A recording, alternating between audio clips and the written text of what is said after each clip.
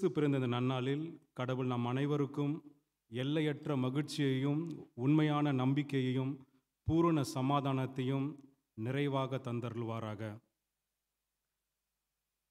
இயேசு பிறப்போடு சம்பந்தப்பட்ட 3 குறிப்பிடத்தக்க நிகழ்வுகளை கூறி என்னுடைய செய்தியை ஆரம்பிக்க நான் விரும்புகின்றேன்.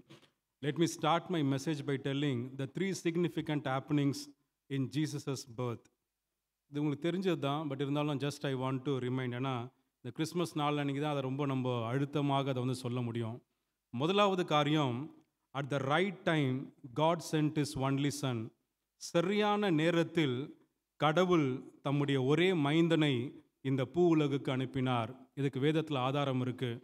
நம்ம நிருப பாடமாய் வாசிக்கிட்ட கலாத்தியர் 4ஆம் அதிகாரம் 5ஆம் வசனத்தை நீங்கள் பார்ப்பீங்கன்னு சொன்னால் அந்த வசனம் இவ்வாறாக சொல்லுகிறது: காலம் நிறைவேறின பொழுது ஸ்திரீனிடத்தில் பிறந்தவரும் நியாய பிரமாணத்துக்கு கீழானவரும் ஆகிய நம்முடைய குமாரனை தேவன் அனுப்பினார் அப்படின்னு சொல்லிட்டு.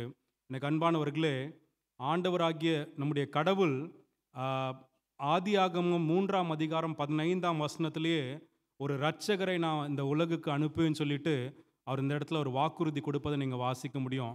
ஆனால் அந்த வாக்குறுதியை நிறைவேற்றுவதற்கு பல நூற்றாண்டுகள் நம்முடைய கடவுள் காத்திருந்தார்.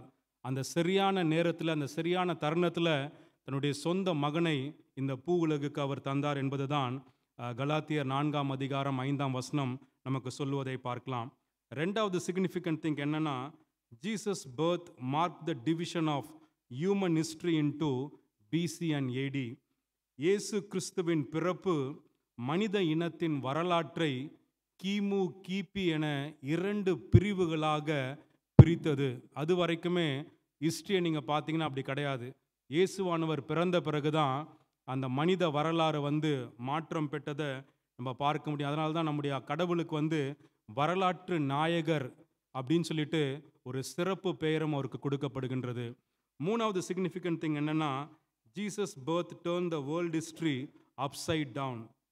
இயேசு கிறிஸ்துவின் பிறப்பு உலக வரலாற்றையே அது புரட்டி போட்டது அப்படின்னு சொன்னால் அது மிகையாகாதுன்னு சொல்லி நான் நினைக்கின்றேன். அவருடைய பிறப்புக்கு அப்புறம் நீங்கள் பார்த்தீங்கன்னா மாற்று அரசியல், எதிர் கலாச்சாரம், மாற்று பொருளாதார கொள்கை அப்படின்னு சொல்லிட்டு பல பரிமாணங்களை அவருடைய பிறப்பு நமக்கு கொடுத்ததை நம்ம சரித்திரத்தை வாசிக்கும் போது நம்ம அறிந்து கொள்ளலாம். என்னுடைய செய்தியை டேவிட் கேமரூன் அப்படின்ற ஒரு முன்னாள் பிரிட்டிஷ் பிரதமர் கூறிய ஒரு மேற்கோளோடு இந்த செய்தியை நான் துவங்கணும்னு சொல்லி நான் ஆசைப்படுகின்றேன். அவர் என்ன சொன்னார்னா, கிறிஸ்மஸை குறித்து, Christmas gives us the opportunity to pass and reflect on the important things around us அப்படின்னு சொல்லிட்டு அவர் கூறியிருக்கிறார். கிறிஸ்மஸ் நம்மை சுற்றியுள்ள முக்கியமான விஷயங்களை இடைநிறுத்தவும் பிரதிபலிக்கவும் வாய்ப்பளிக்கின்றது அப்படின்னு சொல்லிட்டு. இன்றைக்கி அந்த கிறிஸ்மஸை சம்பந்தப்பட்ட அந்த காரியங்களை தான் இன்றைக்கி செய்தியாக நம்ம கேட்க போகின்றோம். என்னுடைய செய்திக்கு நான் கொடுத்துருக்கின்ற தலைப்பு என்னன்னு கேட்டிங்கன்னா, together towards a new beginning. Together towards a new beginning. புதிய துவக்கத்தை இணைந்து எதிர்நோக்கிய கிறிஸ்மஸ் கதாபாத்திரங்கள் என்ற தலைப்பில் இன்றைக்கி உங்களோடு கூட நான் பேச நான் ஆசைப்படுகின்றேன். புதிய துவக்கத்தை இணைந்து எதிர்நோக்கிய கிறிஸ்மஸ் கதாபாத்திரங்கள். கிறிஸ்மஸ் அப்படின்னு எடுத்துக்கிட்டாலே குறிப்பாக அந்த முன்னணி அந்த மேஞ்சர் சீன் நமக்கு எல்லாருக்குமே ஞாபகம் வரும். அதில் நிறைய கதாபாத்திரங்கள் இருப்பதை நம்ம கவனிச்சிருப்போம். ஆனால் நான் எல்லாரும் குறித்தும் பேசுவதுக்கு எனக்கு நேரம் கிடையாது. குறிப்பாக ஒரு 3 கதாபாத்திரங்களை ரொம்ப சுருக்கமாக உங்கள் மத்தியில் நான் பேசிவிட்டு நான் கடந்து செல்ல நான் ஆசைப்படுகின்றேன். இது எல்லாமே அந்த டுகெதர், இணைந்து அப்படின்ற ஒரு புள்ளியில் என்னுடைய செய்தியை நான் இணைக்க நான் ஆசைப்படுகின்றேன். முதலாவது கதாபாத்திரம் அந்த கிறிஸ்மஸ் இதில் நம்ம யாரை பார்க்க போகிறோன்னா, மரியாளையும் யோசேப்பையும் குறித்து நம்ம பார்க்க போகிறோம். ஜோசப் அண்ட் மேரி, இவங்க 2 பேரும் என்ன பண்ணுறாங்க? தே ஒபேட் டுகெதர், சேர்ந்து கீழ்ப்படிந்தார்கள் என்பதை தான் வேதம் நமக்கு கற்றுத்தருவதை நம்ம பார்க்கலாம். எனக்கு அருமையானவர்களே, இந்த 2 பேருமே யோசேப்பு மரியாள் வாழ்ந்த காலத்தில் எண்ணற்ற மக்கள், அதிலும் குறிப்பாக இளம் பெண்களை நம்ம எடுத்துக்கிட்டோன்னா, என்னுடைய வயத்தில் இந்த மேசியா பிறக்க மாட்டாரா, என்னுடைய குடும்பத்தில் அந்த மேசியை அவதரிக்க மாட்டாரான்னு சொல்லிட்டு தவம் கிடந்து காத்திருந்த மக்கள் ஏராளம் ஏராளம். ஆனால் அவங்க எல்லாரையுமே ஒதுக்கி வெறுத்து விட்டு புறம் தள்ளிட்டு யோசேப்பையும் மரியாளையும் ஏன் கடவுள் வந்து தெரிந்தெடுக்க வேண்டும் அப்படின்னு சொல்லி என்னைக்கா நீங்கள் யோசித்து பார்த்துருக்கீங்களா? எவ்வளோ பேர் வாழ்ந்திருப்பாங்க. ஏன் இந்த குறிப்பாக இந்த 2 பேரை, ரொம்ப சின்னவங்க, ரொம்ப சாதாரணமானவங்க, ஏன் இவங்க 2 பேரை கடவுள் தெரிந்தெடுத்தார் அப்படின்னு சொன்னால் அதுக்கு வேதாத்தில் வந்து நமக்கு வந்து பதிலும் விடை வந்து அதுக்கு கொடுக்கப்பட்டிருக்கிறது. ஒரு 5 விடயத்தை நான் சொல்கிறேன். 1, இருவரும் கடவுளை அதிகமாக நேசித்து வந்தார்கள்.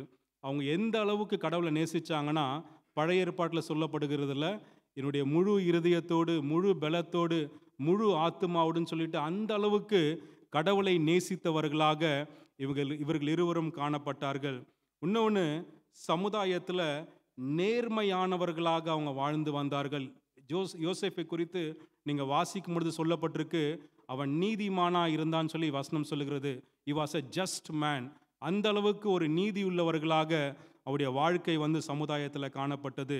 3வது காரியம், எப்பேற்பட்ட சவாலையும் ஏற்பதற்கு அவர்கள் துணிந்தவர்களாக அவங்க காணப்பட்டாங்க. மேசியா அவங்களுடைய இல்லத்திலையும் சரி, அவங்களுடைய வாழ்வில் பிறக்கணும்னா அது லேசான காரியம் இல்லை. நிறைய கஷ்டங்கள் அவங்களுடைய வாழ்க்கையில் சந்திக்க வேண்டியிருந்துச்சு. அநேக சவால்களை வந்து அவங்க வந்து சந்திக்க வேண்டியிருந்துச்சு.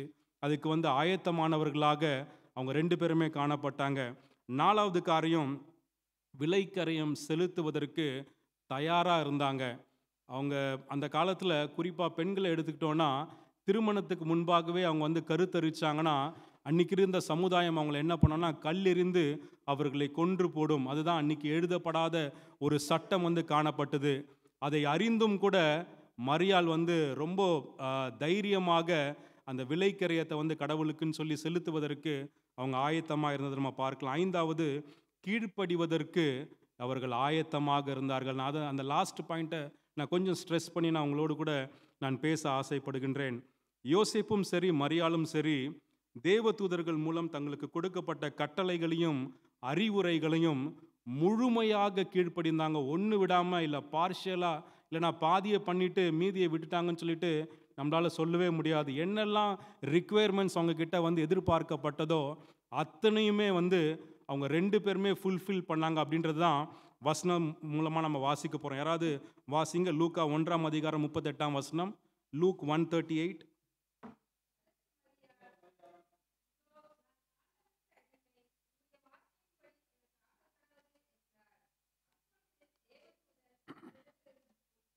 ஒரு கஷ்டமான ஒரு காரியத்தை தேவதூதர் வந்து மரியாள் கிட்ட சொல்கிறாங்க. இதெல்லாம் கொஞ்சம் ஃபஸ்ட் அந்த ஒரு அப்ரிஹென்ஷன் அவங்க லைஃப்பில் இருந்துச்சு. பட் அட்லாஸ்ட் வந்து ஷி மேட் எ டிசிஷன். என்னன்னா, ஓகே, கடவுள் என்கிட்ட சில காரியத்தை எதிர்பார்க்கிறார், அதுக்கு நான் முழுமையாக நான் கீழ்ப்படிய நான் வந்து ஆயத்தமாக இருக்கிறேன் அப்படின்னு சொல்லிட்டு தான் அவங்க சொல்கிறாங்க, நான் ஆண்டவருக்கு அடிமை அப்படின்னு சொல்லிட்டு அந்த மறுமொழியை மரியாள் கொடுத்ததை நம்ம இங்கே பார்க்க முடியும். யோசேப்போட வாழ்க்கையை நம்ம எடுத்துட்டோன்னா 4 முறை தேவதூதர் வந்து யோசேப்பு கிட்ட வந்து சொப்பனத்தில் பேசியிருக்கிறாங்க. அந்த ரெஃபரன்ஸை மட்டும் நான் வேகமாக சொல்கிறேன், நீங்கள் குறிச்சிக்கோங்க. நீங்கள் வீட்டில் போய் அதை வாசித்து பார்க்கலாம். அந்த 4 இடம் எங்கெல்லாம் இருக்குன்னா, பொதுவாக லூக்காவில் வந்து நீங்கள் மரியாளை குறித்து நீங்கள் அதிகமாக படிக்க முடியும். யோசேப்பை குறித்து நீங்கள் வந்து மத்தேயுவில் தான் நீங்கள் பார்க்க முடியும். மத்தேயு 1ஆம் அதிகாரம் 20-21ஆம் வசனத்தில் முதல் முறை தேவதூதர் அவர்கிட்ட பேசுகிறார். 2வது முறை 2ஆம் அதிகாரம் 13ஆம் வசனம். 3வது முறை வந்து 2ஆம் அதிகாரம் 19-20 வசனங்களில். அதுக்கப்புறம் 4வது முறை வந்து 2ஆம் அதிகாரத்தில் 22ஆம் வசனத்தில். ஸோ இந்த 4 முறையுமே யோசேப்பின் இடத்துல வந்து தேவதூதர் வந்து சில காரியத்தை வந்து சொல்கிறார்.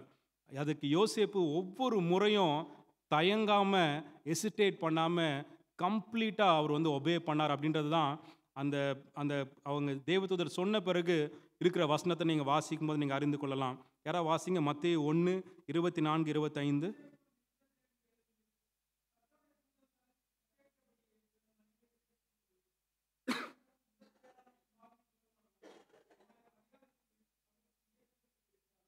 ஓகே, மரியாளுக்கு வந்து ஒரு ப்ராப்ளம்னா, யோசேப்புக்கு அதை விட இன்னொரு பிரச்சனை.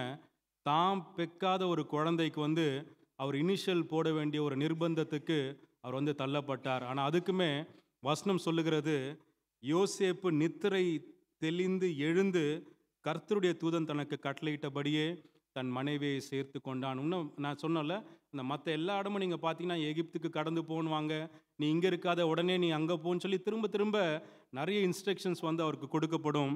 எல்லாத்துக்குமே அவர் வந்து உடனடியாக கீழ்ப்படிந்ததை நம்ம பார்க்கலாம். ஆனால் மெயினாக சொல்கிற காரியம் என்னென்னா, யோசேப்பும் சரி மரியாளும் சரி ரெண்டு பேருமே இணைந்து கீழ்ப்படிந்தார்கள் என்பதை தான் இன்னைக்கு நான் கொஞ்சம் அந்த வசனத்துலேருந்து நான் உங்களுக்கு நான் சொல்ல ஆசைப்படுகின்றேன்.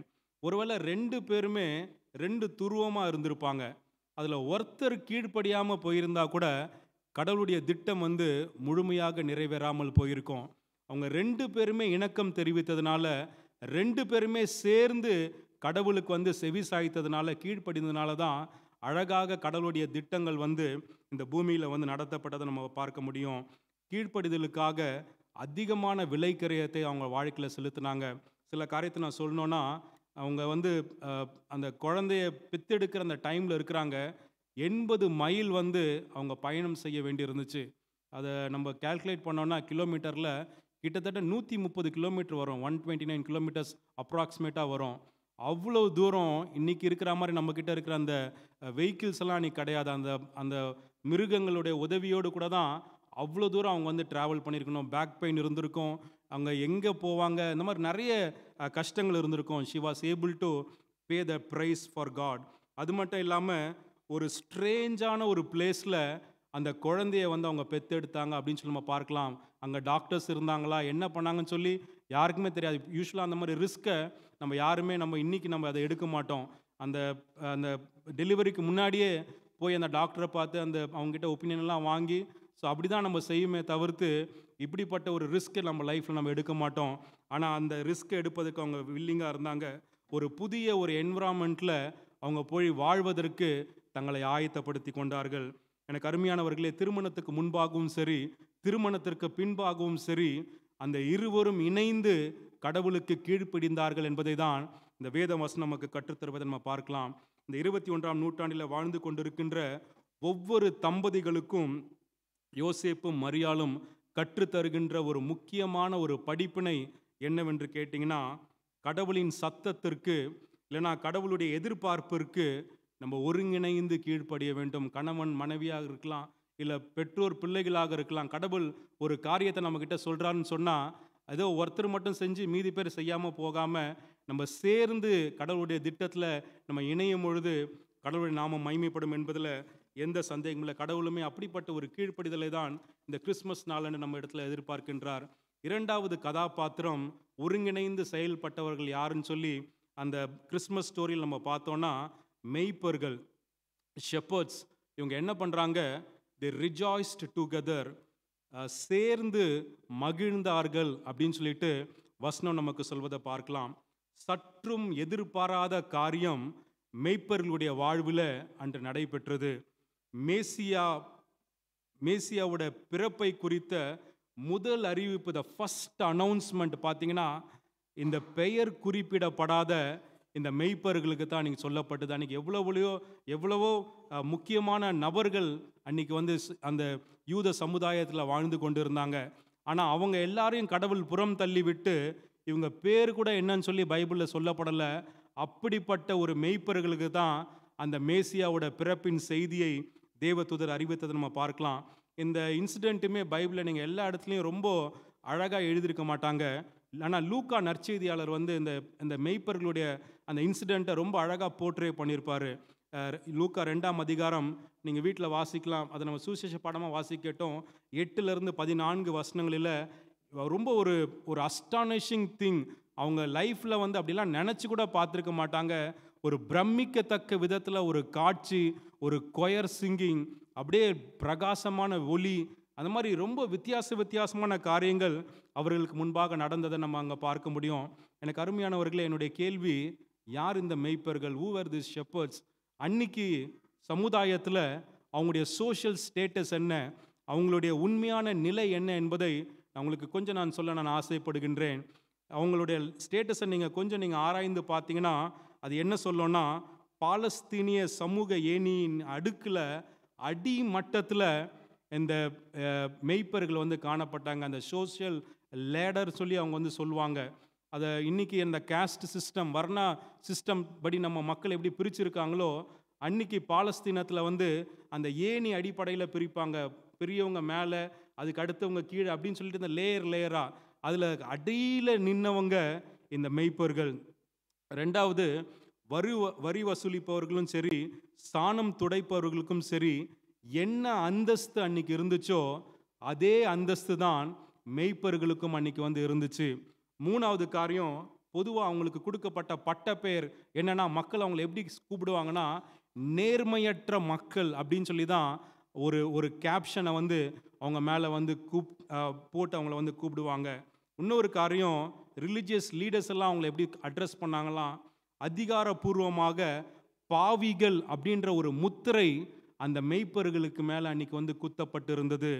அது மட்டும் இல்லாமல் பொது வாழ்விலிருந்து முற்றிலுமாக புறக்கணிக்கப்பட்ட மக்களாக இந்த மெய்ப்பர்கள் வந்து வாழ்ந்து கொண்டிருந்தார்கள்.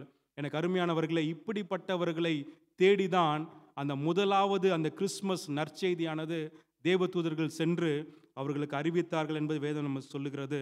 ஒரு வேத வர்ணனையாளர் வந்து இந்த மெய்ப்பர்களை குறித்து அழகாக அவர் என்ன சொல்றாருன்னா, பாளையத்துக்கு புறம்பே வாழ்ந்தவர்களுக்கு அன்று நற்செய்தியானது அறிவிக்கப்பட்டது. Good news went to the group of people who lived outside the periphery அப்படின்னு சொல்லி அவர் சொல்றாரு. தொடர்ந்து அவர் என்ன சொல்றாருன்னா, unworthy people become the agents of God's good news. நம்பத்தகாதவர்கள் கடவுளுடைய நற்செய்தியின் தூதுவர்களாக மாறினார்கள் அப்படின்னு சொல்லிட்டு அவர் சொல்வதை பார்க்கலாம். எனக்கு அருமையானவர்களே, நம்முடைய வாழ்க்கை எப்படிப்பட்ட ஒரு வாழ்க்கையாக இருந்தாலும் சரி, ஒருவேளை மக்கள் நம்மளை புரிந்து கொள்ளாமல் இருக்கலாம், இவங்க முக்கியமே இல்லைன்னு சொல்லிட்டு நம்மளை ஒதுக்கி வைத்திருக்கலாம். ஆனால் அப்படிப்பட்டவர்களை தேடிதான் கடவுள் வந்து வருவதற்கு அவர் வல்லமை படைத்தவர் என்பதை மெய்ப்பர்கள் நமக்கு நினைவுறுத்துகிறார்கள் என்பதை நம்ம மறந்து போக வேண்டாம். இன்னொரு காரியம் இந்த மெய்ப்பர்களை குறித்து நான் சொல்ல விரும்புகிறது என்னன்னா, தூதர்கள் போய் அந்த நற்செய்தி அவங்களுக்கு வந்து அறிவிக்கிறாங்க. அதை நான் ஏற்கனவே சொன்ன 2ஆம் அதிகாரத்தில் 8ஆம் வசனத்துலேருந்து 14ஆம் வசனம் வரைக்கும் இருக்குன்னு சொல்லிட்டு, அதெல்லாம் கேட்பதுக்கு ரொம்ப அழகாக இருந்திருக்கும். அதை கேட்ட பிறகு இதுக்கும் எனக்கும் எந்த சம்மந்தமே கிடையாது, நான் எதுக்கு இதெல்லாம் செய்யணும் அப்படின்னு சொல்லிட்டு ஒரு அப்படியே அவங்க வந்து அமைதியாக அந்த இடத்துல உட்கார்ந்துருக்கலாம். இல்லைன்னா அவங்க வேலையை பார்த்துட்டு அவங்க வந்து கடந்து போயிருக்கலாம். ஆனால் அவங்க என்ன செய்தார்களாம்? 15ஆம் வசனம் 16ஆம் வசனம் யாராவது வாசிங்க.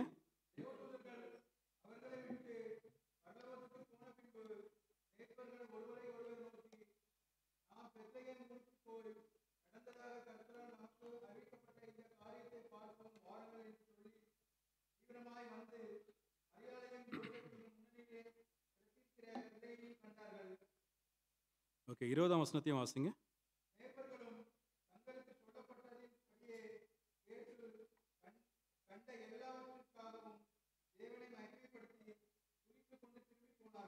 ஓகே, ரொம்ப அழகாக இங்கே லூக்கா எழுதியிருக்காரு. அந்த தேவ தூதர்கள் போன மாத்திரத்திலே அவங்க குழுவாக சேர்ந்து சில காரியத்தை வந்து யோசிக்கிறாங்க. இப்படிப்பட்ட ஒரு செய்தி நமக்கு சொல்லப்படுகிறது, நம்ம என்ன பண்ண போகிறோம் அப்படின்னோடனே, சரி வாங்க போய் பார்த்துட்டு தான் வந்துடலான்னு சொல்லிட்டு அவங்க கிளம்புறாங்கன்னு சொல்லிட்டு அதில் ஒரு ஃப்ரேஸ் போட்டிருக்கு 16ஆம் வசனத்தோட துவக்கத்தில், தீவிரமாய் வந்து சரி பார்த்துக்கலாம், நம்ம பொறுமையாக போகலாம், என்ன அவ்வளோ அர்ஜெண்ட்டாக என்ன சொல்லிட்டு போயிட்டாங்க, நம்ம எப்போனா போய்க்கலாமே சொல்லிட்டு நிறைய நேரம் நம்ம வந்து அந்த இது காலம் தள்ளுவோம்ல சில காரியங்களை, அந்த மாதிரி அவங்க செய்யலை. உடனே அந்த அந்த இனிஷியல் அந்த மூமெண்ட்லேயே வந்து அவங்க போனார்கள் அப்படின்னு சொல்லிட்டு அந்த வசனத்தை நம்ம பார்க்க முடியுது. எனக்கு அருமையானவர்களே, முதல் கிறிஸ்மஸ் கொண்டாட்டத்தின் போது மெய்ப்பர்கள் தங்களுக்குள்ள இருந்த வேறுபாடுகளை தூக்கி எறிந்துவிட்டு அவங்க எல்லாருமே முழுமையாக அகமகிழ்ந்தார்கள். ஒருவேளை அவங்களுக்குள்ள பெரியவன் சின்னவன், கொஞ்சம் வசதி படைச்சவன் சாதாரணமானவன், சொந்தமாக ஆடு வச்சவன், வாடகைக்கு ஆள் வந்தவன், அப்படி நிறைய பேர் இருந்திருப்பாங்க.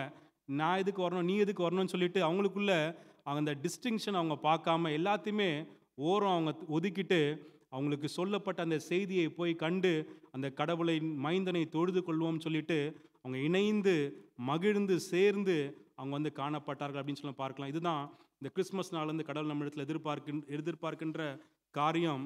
நம்ம எதை செய்தாலுமே நம்ம சேர்ந்து மகிழ்ச்சியாக நம்ம செய்யும் பொழுது கடவுளுடைய நாமம் மகிமைப்படும் என்பதில் எந்த சந்தேகமும் இல்லை. மூன்றாவதாக இந்த கிறிஸ்மஸ் கதாபாத்திரத்தில் நம்ம பார்க்க இருப்பது யாருன்னா, வைஸ்மேன், சாஸ்திரிகள். இவங்க என்ன பண்ணுறாங்கன்னா, தே வர்ஷிப்ட் டுகெதர், சேர்ந்து பணிந்தார்கள் அப்படின்னு சொல்லிட்டு அந்த வேத பகுதி நமக்கு சொல்வதை நம்ம பார்க்கலாம். வேதாகமத்தில் சாஸ்திரிகளை குறித்து நீங்கள் எங்கே வாசிக்க முடியும் சொல்லுங்க பார்க்கலாம். சாஸ்திரிகளை குறித்து எங்கே வாசிப்பீங்க? பைபிள்னு சொல்லாதீங்க. சரி, நான் ஒரு க்ளூ வேணா தரேன். புதிய ஏற்பாட்டில் நீங்கள் வாசிக்க முடியும். இன்னொரு க்ளூவும் தரேன். சுவிசேஷ புத்தகங்களை நீங்கள் வாசிக்க முடியும். இன்னொரு க்ளூவும் தரேன். சினாப்டிக் காஸ்பல்னு சொல்லுவாங்க. மத்தேயு, மார்க்கு, லூக்கா. இது 3ல் வாசிக்க முடியும். இது 3ல் எதுன்னு சொல்லுங்களேன் பார்க்கலாம். ஓகே, ஐரமா கரெக்டாக சொல்கிறாங்க. மத்தேயுவில் வாசிக்க முடியும்னு சொல்லி. நீங்கள் பைபிளில் நீங்கள் மத்தேயுவை விட்டுட்டு நீங்கள் வேறு எங்கே நீங்கள் திருப்பி நீங்கள் பைபிளை நீங்கள் புரட்டினாலும் அந்த சாஸ்திரிகளை குறித்த செய்தியை நீங்கள் வந்து வாசிக்க முடியாது. Accept Matthew. இந்த மேத்யூவில் 2ஆம் அதிகாரத்தில் நீங்கள் திருப்பி வைத்துக்கொள்ளுங்க. பட் நான் ஒரு காரியத்தை சொல்லிவிட்டு அதுக்கப்புறம் அந்த இடத்துக்கு நான் வரேன். இந்த 2ஆம் அதிகாரத்தில் முதல் 16 வசனத்தில் அந்த சாஸ்திரிகள் என்ன பண்ணாங்கன்னு சொல்லிட்டு அழகாக மத்தேயு அதை நமக்கு வந்து விவரித்திருக்கின்றார். ஆனால் என்னன்னா, கிறிஸ்து பிறப்பதற்கு சுமார் 700 ஆண்டுகளுக்கு முன்பாகவே சாஸ்திரிகளுடைய வரவை குறித்து ஒரு தேவ மனிதன் வந்து தீர்க்க தரிசனமாக உரைத்திருக்கிறார். அது யாருன்னு கேட்டிங்கன்னா, ஏசாயா தீர்க்கதரிசி. உங்கள் வேதாகமத்தை ஏசாயா 60ஆம் அதிகாரம் 3ஆம் வசனத்தை யாரா வாசிங்க. ஏசாயா 60:3.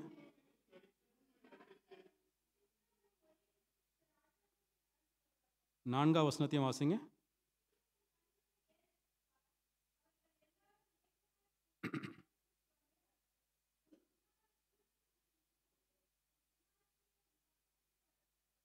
ஓகே, இன்றைக்கி நிறைய இவாஞ்சலிஸ்ட் ப்ரீச்சர்ஸ் எல்லாம் இருக்கிறாங்க.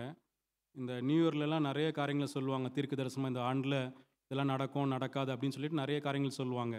ஆனால் இந்த தீர்க்கதரிசி இதோ ஒரு ஆண்டில் நடக்கிற ஒரு காரியத்தை அவர் சொல்ல, 700 ஆண்டுகளுக்கு முன்பாக என்ன நடக்கும் அப்படின்றத துல்லியமாக தீர்க்க தரிசனமாக அவர் உரைத்திருக்கிறார் என்பது தான் வேதம் நமக்கு கற்றுத்தருகின்ற ஒரு காரியமாக நம்ம பார்க்க முடியும். இங்கே நீங்கள் அந்த மத்தேயுக்கு நீங்கள் திருப்பி வைத்துக்கொள்ளலாம். இந்த சாஸ்திரிகள் வந்து ஏசாமியை தரிசிக்கிறதுக்கு அவங்க வராங்க. அந்த தரிசிக்க வராங்க. அதில் எத்தனை பேர் வந்தாங்கன்னு சொல்லி பைபிளில் நம்மளுக்கு ரெஃபரன்ஸ் கொடுத்துருக்காங்களா? எத்தனை சாஸ்திரிகள் வந்தாங்கன்னு சொல்லி? இல்லையா? அப்போ நேற்று நம்ம மேஞ்சர் சீன்லாம் நீங்கள் பண்ணீங்களா? அப்போ எத்தனை சாஸ்திரிகள்? நம்ம 3 சாஸ்திரிகள். அப்போ எதை வச்சு அந்த 3 அப்படின்ற ஒரு எண்ணிக்கைக்கு நம்ம கடந்து வந்துட்டோம்? ஓகே, அவங்க கொண்டு வந்த அந்த பரிசு பொருட்கள், அந்த கிஃப்ட்ஸை வச்சு ஓகே அப்போ 3 பேர் தான் வந்திருக்கணும், 3 கிஃப்ட்டு தான் அப்படின்னால சரி 3 பேர் தான் வந்திருக்கணும் அப்படின்னு சொல்லிட்டு நம்மளே ஒரு கணக்குக்குள்ளே, நம்புன்ட்டு இல்லை, நமக்கு முன்னோர்கள் அந்த டைம்லேருந்தே அந்த ஒரு இதுக்கு அந்த நம்பரிங்குள்ளே அவங்க வந்திருக்கிறாங்க.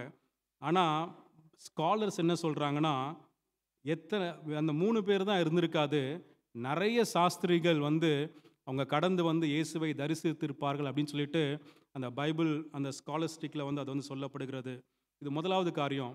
இன்னொரு காரியம், அந்த நேட்டிவிட்டி சீனில் நம்ம பார்க்குற மாதிரி இயேசுவானவர் பிறந்து அப்படியே குழந்தைய அந்த இடத்துல இருக்கும் பொழுது சாஸ்திரிகள் வந்து அவரை வந்து சாஷ்டாங்கமாக அவரை வந்து பணியில, என்ன பாஸ்டர் குண்டை தூக்கி போடுறீங்க, நாங்கள் இவ்வளோ நாள் அதை தான் நாங்கள் வந்து கேட்டிருக்கோம், அப்படி தான் நாங்கள் வந்து நடிச்சுக்கிட்டு இருக்கோம், பண்ணிக்கிட்டு இருக்கோம், நீங்கள் என்ன அப்படி இல்லைன்னு சொல்லி நீங்கள் சொல்கிறீங்களேன்னு சொல்லலாம். இதை நான் சொல்ல, இது வேதத்தில் ஆதாரத்தோடு நான் உங்களுக்கு சொல்ல போகின்றேன். ஒரு 3 தடயங்களை வந்து மத்தேயு சுவிசேஷகர் வந்து நம்மளுக்கு வந்து கொடுத்துருக்கிறார். என்னென்னா, ஏசாமி பிறந்த உடனே சாஸ்திரிகள் வந்து வரல, கொஞ்ச நாள் கழித்து தான் சாஸ்திரிகள் வந்தார்கள் என்பதுக்கு வசனம் நமக்கு ஆதாரமாக இருக்கிறது. யாராவது வாசிங்க, மத்தேயு 2ஆம் அதிகாரத்தில் 9வது வசனத்தையும் 11வது வசனத்தையும் 9ஆம் வசனத்தை வாசிங்க.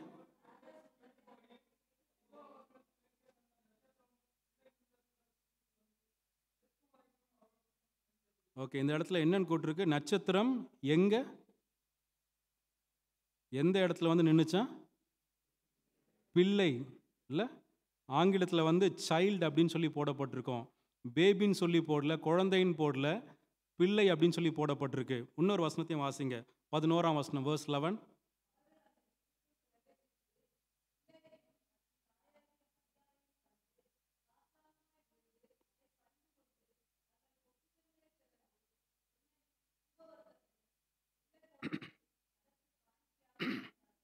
ஓகே, 11ஆம் வசனத்துலையும் மத்தேயு சொல்றாரு, அவர்கள் அந்த வீட்டுக்குள் பிரவேசித்து பிள்ளையையும் குழந்தையும் சொல்லி அவர் எழுதல. he was very specific on writing child அப்படின்னு சொல்லி அவர் எழுதாம சைல்டுன்னு தான் எழுதுறாரு, பேபின்னு அவர் எழுதல. ஸோ இதை வைத்து தான் ஸ்காலர்ஸ் என்ன சொல்கிறாங்கன்னா, ஏசாமி பிறந்த உடனே அவங்க வந்து சாஸ்திரிகள் வரல, கொஞ்ச நாள் கழித்து தான் வந்தாங்கன்னு சொல்லிட்டு சொல்லப்படுகிறது. அவங்க வரும்பொழுது ஏசாமிக்கு கிட்டத்தட்ட 1 வயசுலேருந்து 2 வயசு வரைக்கும் அந்த இடைப்பட்ட காலத்தில் இயேசுவானவர் வந்து இருந்திருப்பார்னு சொல்லி சொல்லப்படுகிறது. 2வது மேத்யூ நம்மளுக்கு கொடுக்குற க்ளூ என்னென்னா, 2ஆம் அதிகாரம் 11ஆம் வசனத்தில் அவர் என்ன சொல்கிறாருன்னா, அவர்கள் அந்த வீட்டுக்குள் பிரவேசித்து அப்படின்னு சொல்லி அந்த செகண்ட் க்ளூ அவர் கொடுக்கறத பார்க்கலாம். பொதுவாக அந்த குழந்தை வந்து எங்கே பார்ப்போம், முன்னணியிலே கிடைத்திருக்க காண்பீர்கள் தான் நம்ம பார்த்துருக்கோம், நம்ம நடிச்சிருக்கோம். அப்படின்னா அவங்க முன்னணிக்கு தான் அவங்க வந்திருக்கணும், அவங்க முன்னணியில் வரல, வீட்டுக்கு வந்தாங்க. அப்படின்னா இவங்க முன்னணியிலேருந்து இவங்க வீடு அங்கே கிடையாது, இன்னொரு இடத்துல அவங்க வீடு. ஸோ அவங்க வீட்டுக்கு வந்துட்டாங்க அப்படின்றதுனால செகண்ட் க்ளூ வந்து ஏசாமி பிறந்த உடனே அவங்க வரல. 3வது க்ளூ வந்து 2ஆம் அதிகாரத்தில் 16ஆம் வசனத்தை யாரா வாசிங்க.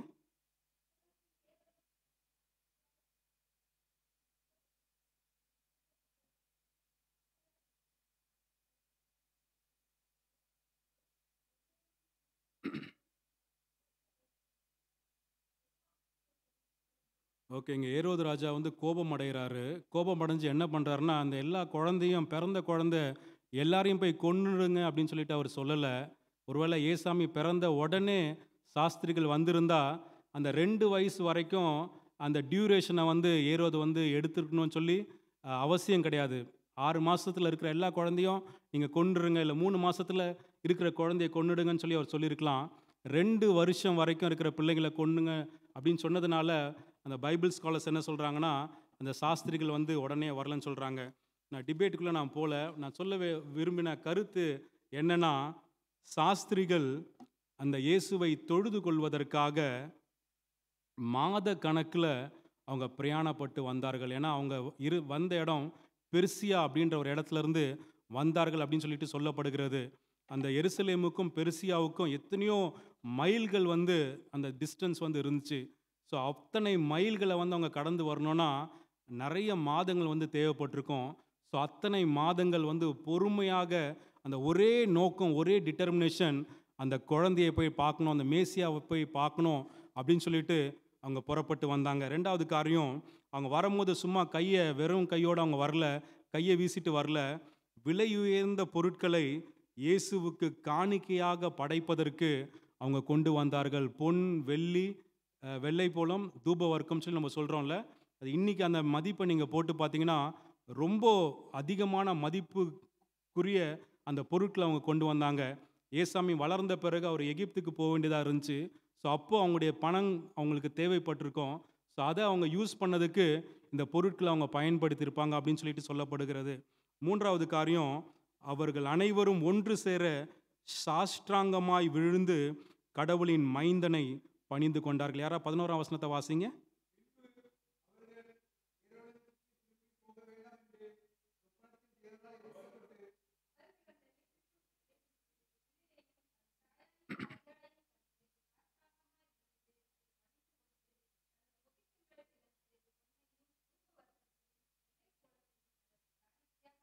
இவங்க சாதாரணமானவர்கள் கிடையாது, சமுதாயத்தில் ஒரு உயர்ந்த ஸ்தானத்தில் இருந்தவங்க. பட் ஆனால் அவங்க என்ன பண்ணுறாங்க, அவங்களோட ஆட்டிடியூடை நம்ம பார்க்குறோம். சாஷ்டாங்கமாய் விழுந்து அப்படியே தலை கீழாக விழுந்து அந்த குழந்தையை அவங்க வந்து தொழுது கொண்டார்கள் அப்படின்னு சொல்லி பார்க்கலாம். எனக்கு அருமையானவர்களே, இந்த சிறப்பு ஆராதனையில் இந்த கிறிஸ்மஸ் கதாபாத்திரங்களை குறித்து நம்ம சிந்தித்து கொண்டு இருக்கின்றோம். 3 கதாபாத்திரங்களை குறித்து நம்ம பார்த்தோம். என்னெல்லாம் சொல்லுங்கள் பார்க்கலாம். முதல் கதாபாத்திரம் யாரை பார்த்தோம்? யோசேப்பும் மரியாளும். அவங்க 2 பேரும் என்ன பண்ணாங்க? இணைந்து சேர்ந்து கீழ்ப்படிந்தார்கள். they obeyed together. 2வது கதாபாத்திரம் நம்ம பார்த்தது மெய்ப்பர்கள். அவங்க என்ன பண்ணாங்க? சேர்ந்து மகிழ்ந்தார்கள். they rejoiced together. 3வது வைஸ்மேன். அவங்க என்ன பண்ணுறாங்க? they worship together. சேர்ந்து பணிந்தார்கள் அப்படின்னு சொல்லி நம்ம பார்க்கலாம். தனிநபர்களாக, குடும்பங்களாக, திருச்சபைகளாக ஒருங்கிணைந்து இயேசுவின் அன்பை இந்த உலகிற்கு பறைசாற்றுவதற்கு நாம் ஒவ்வொருவரும் நம்ம அழைக்கப்படுகின்றோம். ஒருவேளை இந்த 21ஆம் நூற்றாண்டில் நம்ம வாழ்ந்தாலும் கடவுள் நமக்குமே சில முக்கியமான பிரத்யேக பொறுப்புகளை நம்முடைய வாழ்வில் அவர் கொடுத்திருக்கிறார். அதை உணர்ந்தவர்களாக எப்படி யோசேப்பும் மரியாளும் அதை உணர்ந்து கொண்டார்களோ, மேய்ப்பர்கள் அதை உணர்ந்து கொண்டார்களோ, சாஸ்திரிகள் அதை உணர்ந்து கொண்டார்களோ, அதே போல் நாமும் கடவுளுடைய பிறப்பின் அந்த நோக்கத்தை உணர்ந்து கொண்டு அவரை நாம் பிரதிபலிப்பதற்கு நாம் அழைக்கப்படுகின்றோம். இன்னொரு காரியம் இந்த சாஸ்திரியை குறித்து சொல்லணும்னா, மீதி பேர் எல்லாருமே அட்லீஸ்ட் அந்த ஒரு ஜூயிஷ் அந்த ஒரு அந்த ஒரு அந்த ஒரு டேக்குள்ளே வருவாங்க. ஆனால் அந்த சாஸ்திரிகள் ஒரு புறமதஸ்தார். அவங்களுக்கும் அந்த யூத அந்த மரபுக்கும் எந்த ஒரு சம்பந்தமே கிடையாது. த ஜென்டைல் பீப்புள் இருந்தாலும் கூட அவங்க கடவுளை தரிசிக்கும் பொழுது அந்த சாஷ்டாங்கமாய் விழுந்து கடவுளை தரிசித்தார்கள் அப்படின்னு சொல்லி நம்ம பார்க்கலாம். நம்ம எவ்வளோ பெரிய ஆளாக இருந்தாலும் கடவுளுக்கு முன்பாக நாம் ஒன்றும் இல்லை என்பதை இந்த சம்பவம் நமக்கு கற்றுத்தருவதை நம்ம பார்க்கலாம். நம்ம கேட்ட செய்தியின் அடிப்படையில் நம்முடைய வாழ்க்கையை நம்ம வாழும் பொழுது கடவுள் நம் மூலமாக அவர் மகிமைப்படுவார். கடவுள் தாமே தொடர்ந்து நம்மையும் நம்முடைய வாழ்வையும் நம்முடைய குடும்பத்தையும் அவர் ஆசீர்வதித்து இன்னும் அவருக்காய் பெரிய காரியங்களை செய்வதற்கு நம்மை அவர் எடுத்து பயன்படுத்துவாராக.